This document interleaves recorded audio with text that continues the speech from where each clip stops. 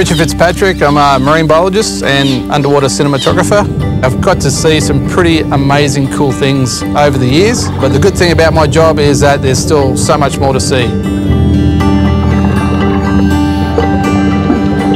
The Catlin Seaview Survey is for the first time taking 360-degree panoramic images of the Great Barrier Reef, so we can look at how reefs change with time and to allow people to experience the Barrier Reef from anywhere in the world. An important part of the whole survey is public engagement. The idea is that we don't just want to be static, we want to be swimming around the reef to allow people to come on the exploration with us. It's just like a virtual dive for the people at home without getting wet. Hi Richard. Hi guys, how are you today? Hey Richard, how are you? Hey. I want to see some fish.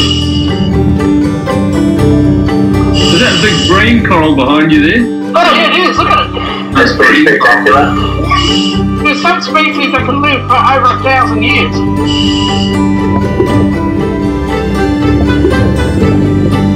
I'm thoroughly jealous of your Diving, but this is definitely the next best thing to it. So. It's pretty cool to be able to talk to you guys. What's that? It's like a garden worm at home, but it's just squished out flat like a ribbon. It's yellow. Sometimes you can make them swim. Oh look, here we go.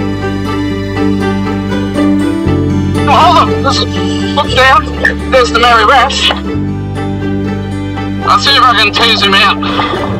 Come on, come on. Oh, here he is. Look at this. He's coming up. Look at that. Oh, yeah. Wow, good size. This is the Mary Wrasse.